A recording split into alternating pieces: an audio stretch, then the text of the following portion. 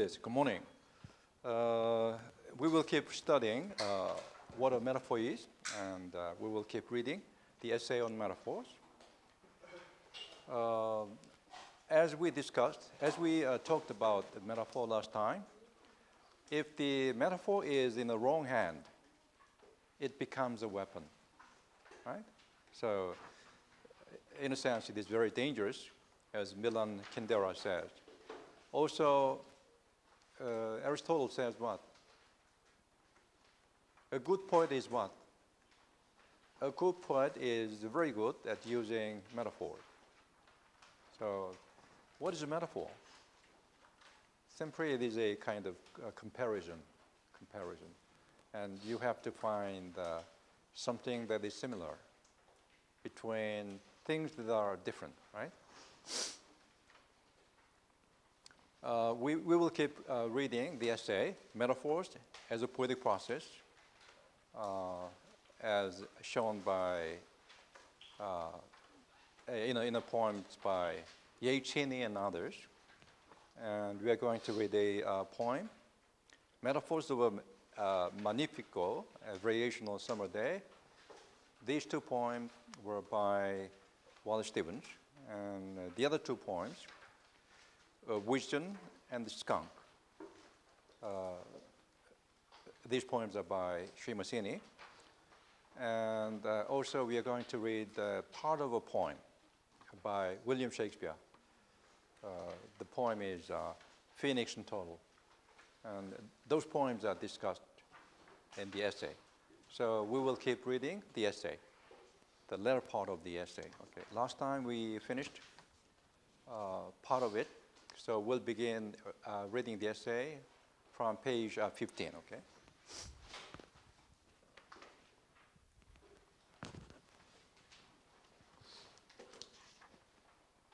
Okay, section 5. Now let me attempt an anatomy of metaphor itself. Is it an esoteric literary device which is beyond ordinary people? Even some poets seem to have a prejudice against it and see it as a linguistic rose that graces dull speech. Right? Metaphor is a linguistic rose that graces dull speech.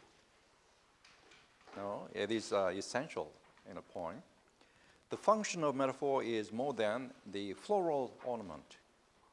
The metaphor is created and understood through the mental activities of man, and so to dissect metaphor is to understand imagination.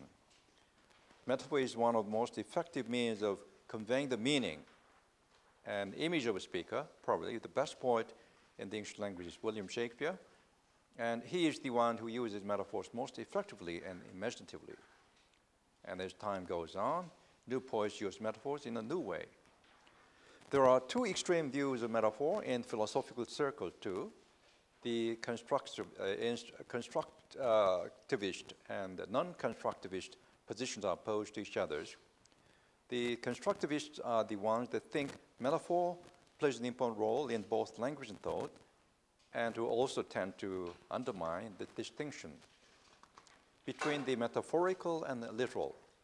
But the non-constructivists treat metaphors as unimportant, deviant, parasitic, or normal usage, and think that metaphors are vague, inessential frills, appropriate for the purpose of politician poets, but not for those of scientists, because the goal of science is to furnish an accurate, literal description of a physical reality.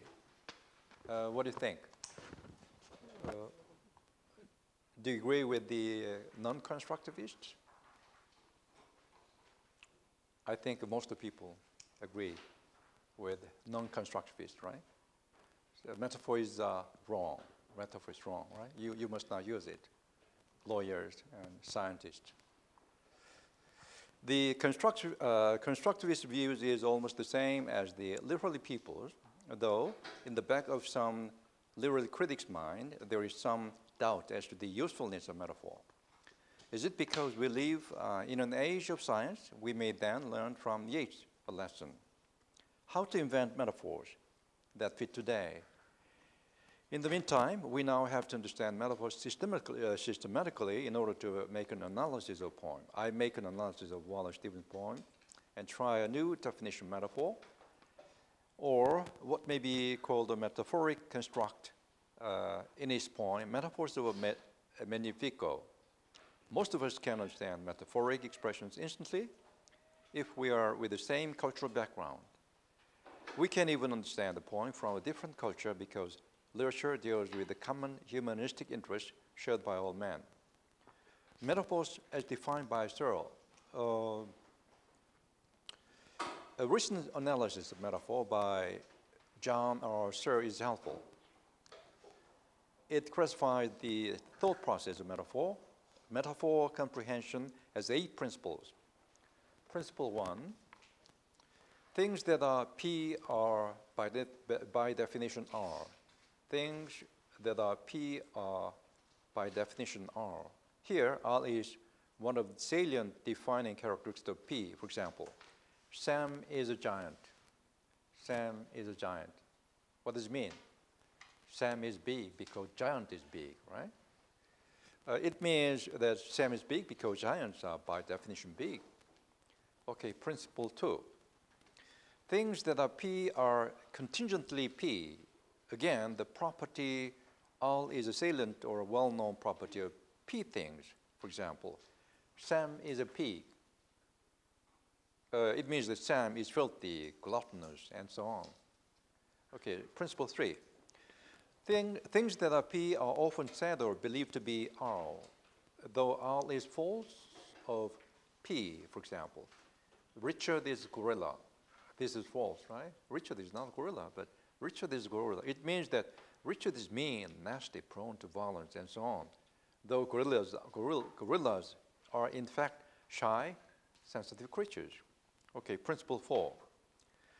Things that are P are not R, nor are they like R things, nor are they believed to be R. For example, Sally is a block of ice. Sally is a block of ice. Sally is not an ice, actually, right? It means that Sally is unemotional, as cold as ice, right? Because we perceive a connection between Sally and ice. Okay, principle 5. P things are not like all things and are not believed to be like all things. Nonetheless, the condition of being P is like the condition of being R. For example, you have become an aristocrat. You have become an aristocrat. It means that since you have just received the huge promotion, your new status is like that of being an aristocrat. Principle 6. Here, P and R are the same or similar meaning, but one, usually P, is restricted in its application and does not literally apply to S, for example. His brain is addled. His brain is addled. It means that he is confused. Addled is only said literally of X, but we say it metaphorically. If his brain is addled, he's dead, right? Literally, right? But principle 7, relational metaphors. Metaphors involving verbs and predicate adjectives. This is not a separate principle, but a way of applying principles 1 through 6 to simple cases which are not of the form S is P, but relational metaphors. For example, Sam devours books. What? Is it bookworm? Is it bookworm? Sam devours books. But we can understand it, right? It means that he reads books greedily, right? He is bookworm, right? The hero finds a relation between P and R. Principle 8. Metonymy and synecdoche are special cases of metaphor when one says S is P and means that S is R. P and R may be associated by such relations as the pothole relations, for example, refer to the executive branch of the US government as the White House through principles of association. White House, Blue House, right? Okay, irony. It is interesting to see Searle close his discussion of metaphor by a brief explanation of metaphor, irony, and indirect speech acts. He explains irony as follows. Suppose we have just broken a priceless Kangxi vase, and I say ironically, that is a brilliant thing to do, right? It's a terrible thing to do, but you can say, that's a brilliant thing to do. Here, as in metaphor, the speaker's meaning and sentence are different, since it, the utterance, is grossly inappropriate. The hearer is compelled to reinterpret it in such a way as to render it appropriate.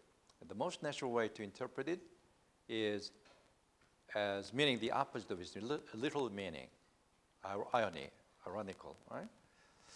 And about an indirect speech act, he says, suppose that in the usual dinner table situation, I say to you, can you pass the salt? In this situation, you will normally take that as meaning, please pass the salt.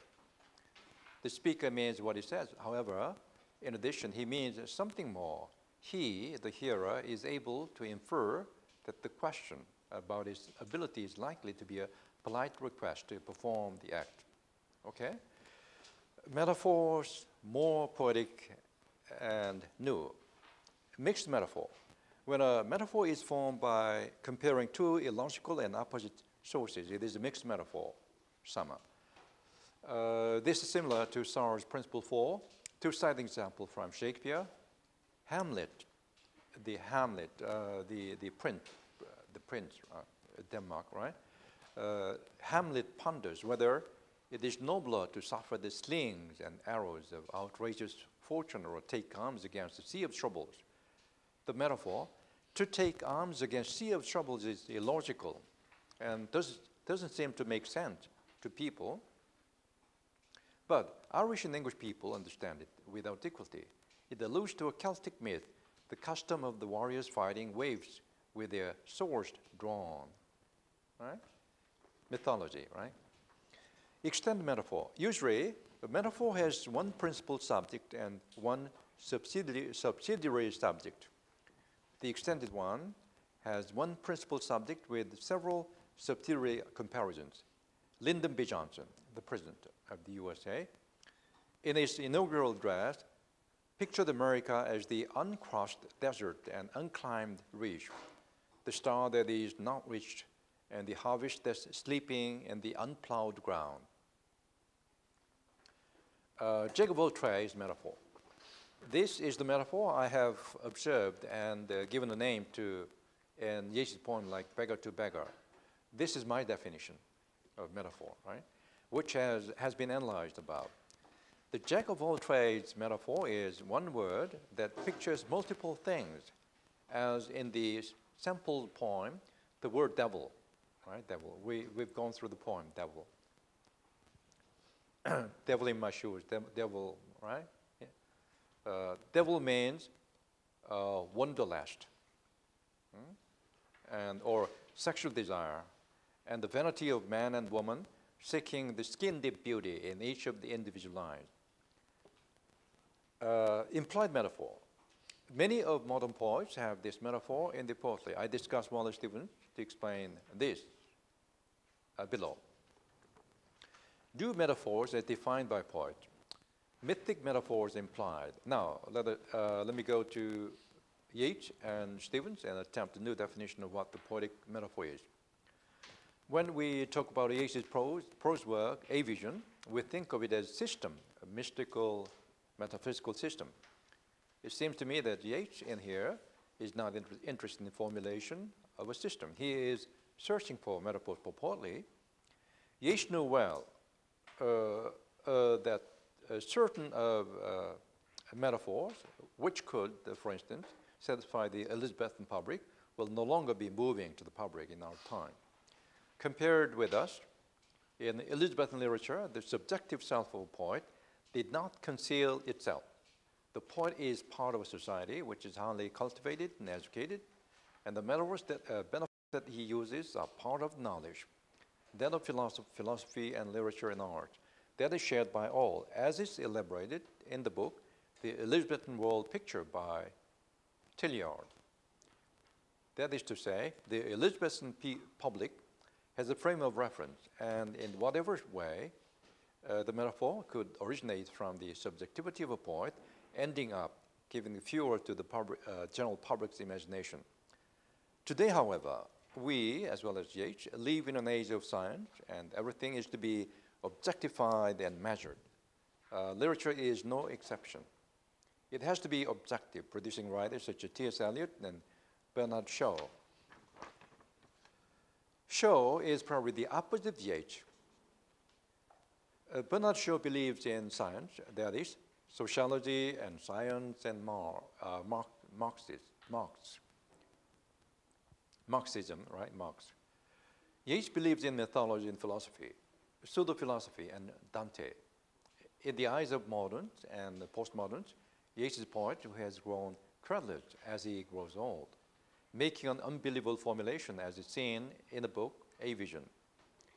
Edmund Wilson, a scholar, a great scholar, in his Axel's Castle, his book, an excellent study in the imaginative literature of 1870 to 1930, wonders what right Yeats has to bore us with it, and what right he has to expect us to explore page after page of such stuff as the following descriptions of the habits of the soul of death, referring to Yeats' A Vision.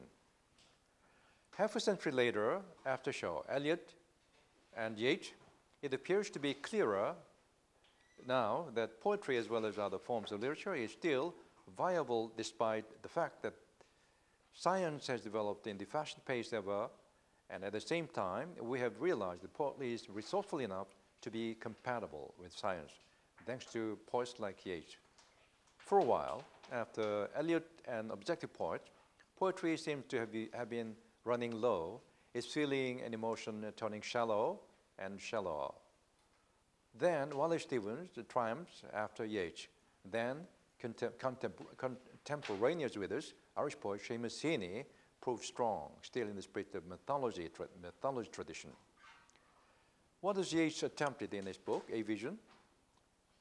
Was it aimed to formulate a system of science? It did not seem to be. Why did he embark such a project in such a serious manner as if he were doing a scientific experiment? Because he wanted to create great poetry. Observations and statistics mean nothing. Works of art which depend on them can have no enduring value. First of all, Yeats as poet was in a difficult age. As Edmund Wilson says, it may be true that the kind of dignity and distinction which have been characteristic of the poet in the past are becoming more and more impossible in our modern democratic society, and during a period when the ascendancy of scientific ideas has made man conscious of his kinship with the other animals and of the subjugation to biographical and physical laws rather than of his relation to the gods.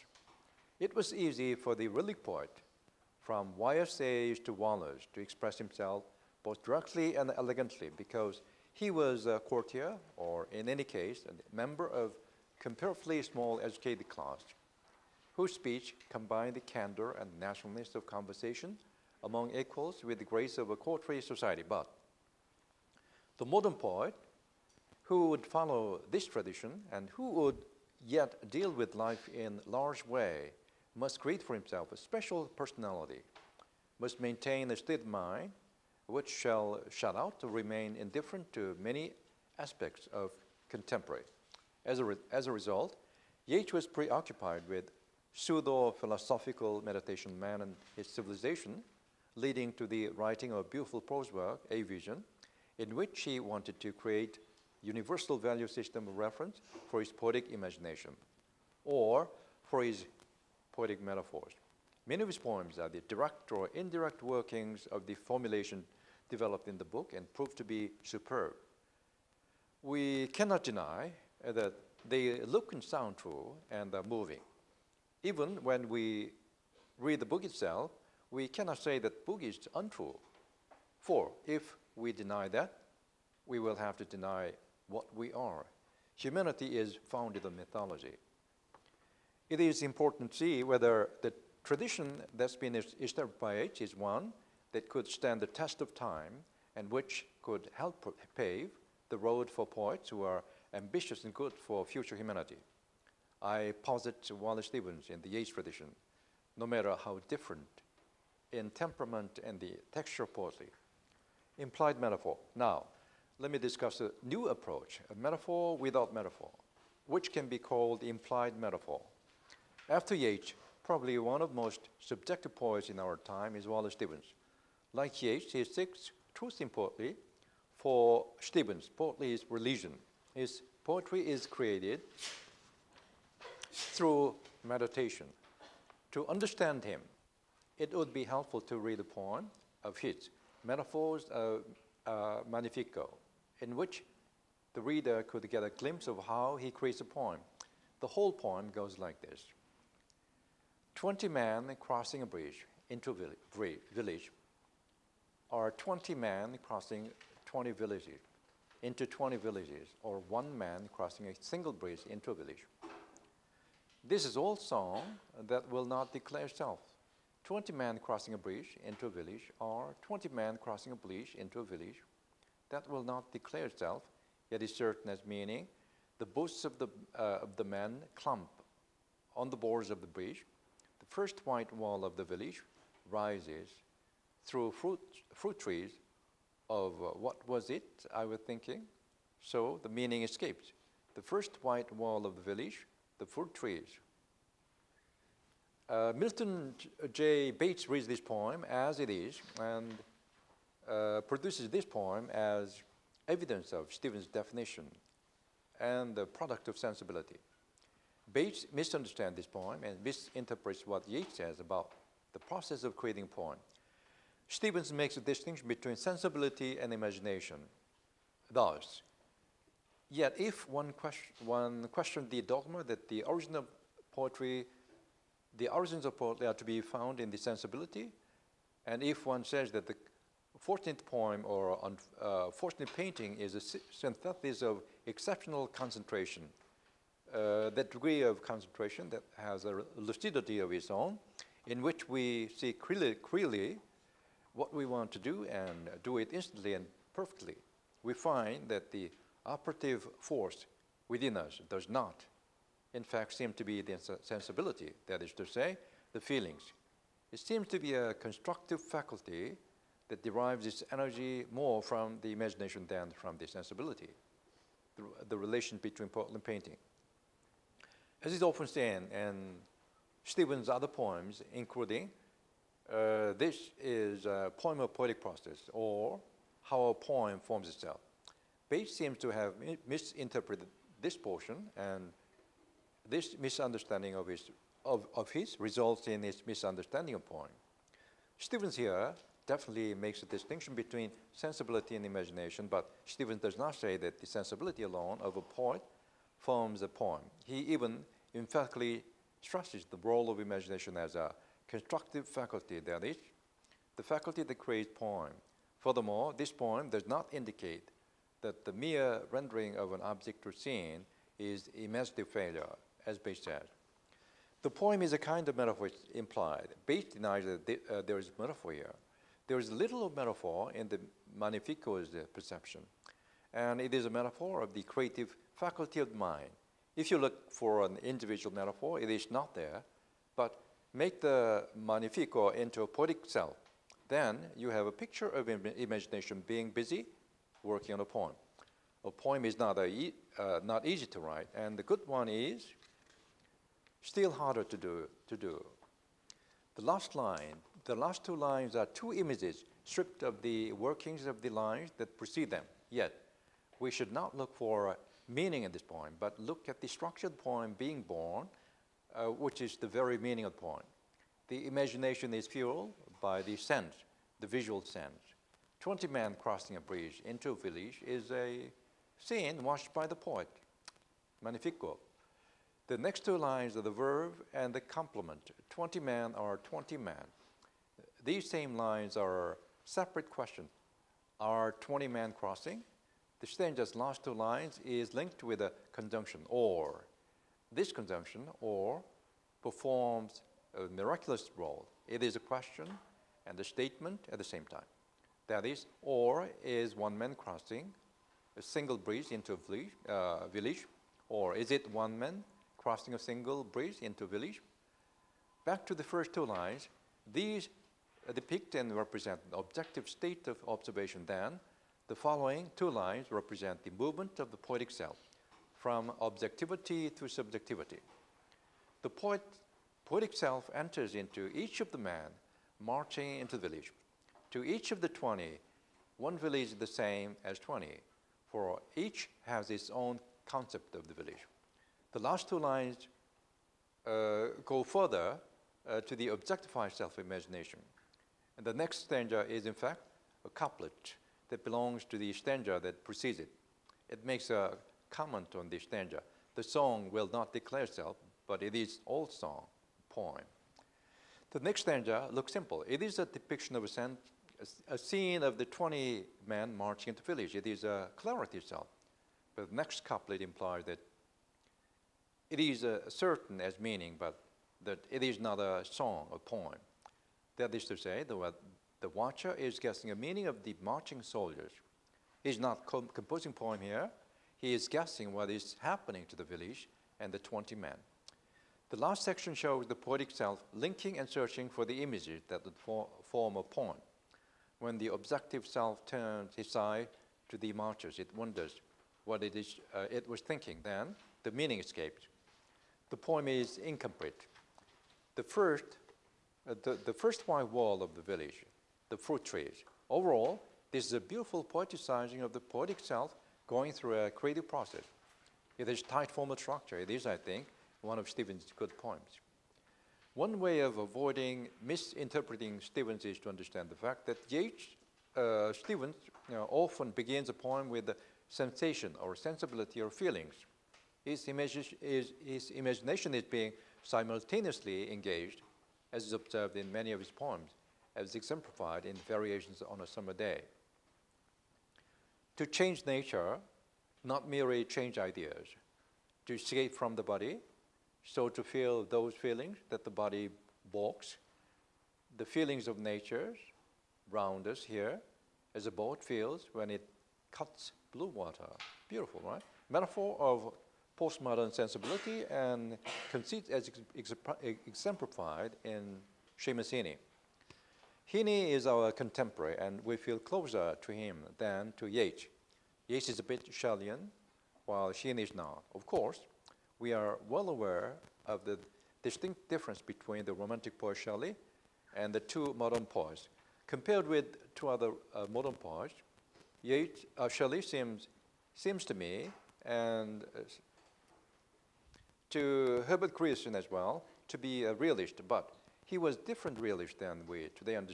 Today we understand the term realist. As Grierson says, he has no grasp really, no clear definable consciousness of the contrast between what is and what he dreams of and desires, or as far as he has it, can express it only in musical lament. Grierson's description of Shelley seems to roughly fit Yeats, but this same description, strangely, doesn't seem to fit Heaney at all. Heaney is a traditionalist, like Yeats, but the difference is that Yeats lives more by faith than by reason, whereas Heaney seems to draw on reason rather than faith. Both poets are mythology.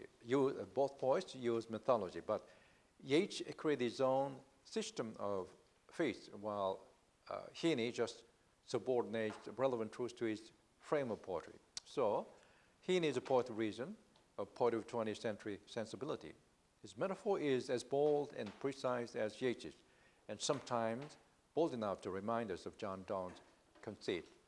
Prior to going into his poetry for metaphors, I'd like to think what he is as poet. I introduced his critics himself as well in so doing. Ellman compares Heaney and Yeats. Heaney is more in Joyce's mode than in the line of Yeats, and praises Station Island, in which he finds the exfoliating and augmenting of Heaney's prodigious talent. In Heaney's poetry, some very prominent metaphor dances inside and outside of his poetic imagination. It is very deep-rooted in the mind of a poet with a rich background, which is both personal and historical or cultural. He talks about how a poem evolves in this case. I've always listened for poems. They come sometimes like bodies come out of bog, almost complete, seeming to have been laid down a long time ago, surfacing with a touch of mystery. They certainly involve craft and determination, but chance and instinct have a role in the thing too. I think the process is a kind of somnambulist encounter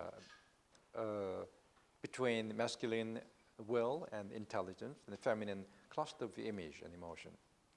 About this passage, Kalenda Green in her essay, The Feminine Principle in Seamus Heaney's poetry, which is an excellent piece, theorizes about the metaphor of a bog as central feminine principle, beautifully as follows. As a young child, Heaney and the friends stripped naked and bathed in a mossy bog. The event was a seminal experience in Heaney's life, so central that he still feels betrothed to worldly ground. His descent into the bog became the abiding metaphor of his poetry. And the female principle is inseparable from that metaphor, whether he is delving into the depths of earth, the bog, the womb, or the Celtic unconscious of the Irish people. Ultimately, the feminine principle is that which pulls man toward the sustaining earth and encourages participation in the domestic and religious rituals which gives life to life continuity. Such a bog metaphor is exemplified in poems including Digging. My grandfather cut more tough in a day than any other man on Turner's bog. Once I carried him milk in a bottle, corked sloppily with paper. He straightened up to drink it, then fell to right away, nicking and slicing neatly, heaving sounds over his shoulder, going down and down for the good tough. Digging, the cold smell of potato mold, the squelch and slap of soggy peat, the curt cuts of an ash through living roots awaken in my head. But I have no spade to follow men like them. Bogland. Yeah? They'll never dig or hear. They call here only the waterlogged trunks of great firs, soft as pulp. Prisons keep striking inward and downward.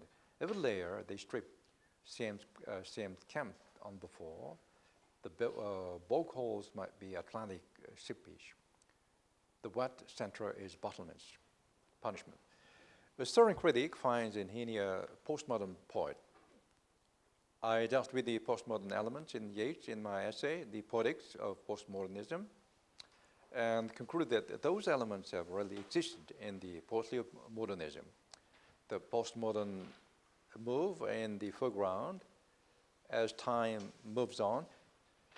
Heaney is not a modernist and belongs to our postmodernist period. So I believe that it is quite natural that we sometimes find in postmodernistic. I do find with Bernard O'Donoghue that some of Heaney's poems, including Serenades and Somnambulist and Vision, are postmodern poems. It is interesting to see in Heaney animals turning up in his alter ego or his wife. Vision is dedicated to Paul Muldoon. Vision, what is vision? Animal, right? A duck vision. Right? And Paul Muldoon is a younger poet. Okay, he is a professor at Princeton University, and he dedicated this poem to him, Vision. Page 28, Vision. It had been badly shot. It had been badly shot. While he was plucking it, he found, he says, the voice box, like a flute stopped in the broken windpipe and blew upon it unexpectedly his own small whizzing cries. The metaphor sounds postmodernistic. The bird had been badly shot and must be still alive while being cooked. The sound that the bird's broken windpipe makes is unexpectedly like his own whizzing cry. The T is no doubt Paul Muldoon, whose postmodern sensibility keeps Portly alive because it is malleable to the current age of science. Unexpectedly, he is able to keep singing.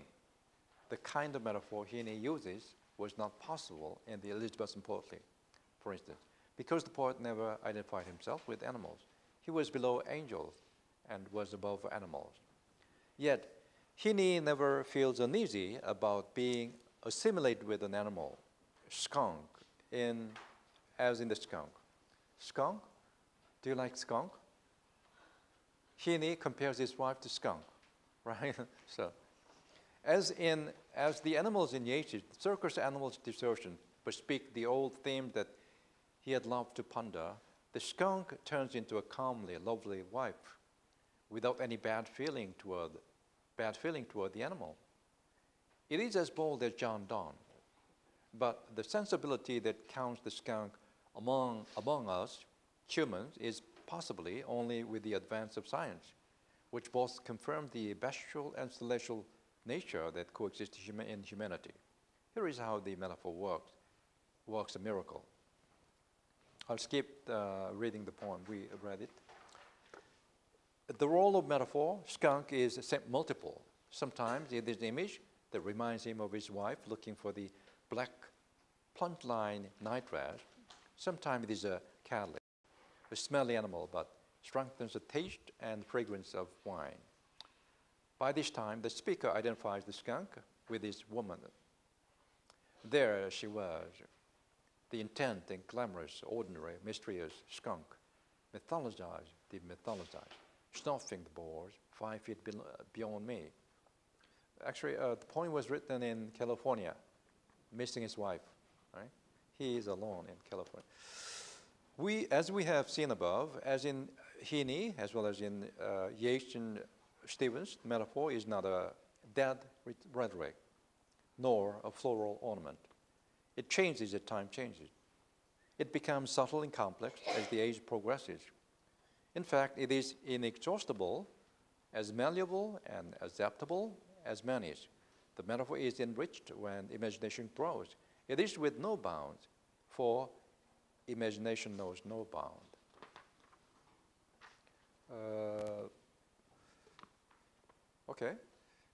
The final section. Now, it's time to finish up a new constructive imagination metaphor and the relation of the two. As is seen in Coleridge, it may be useful to make a distinction between fancy and imagination.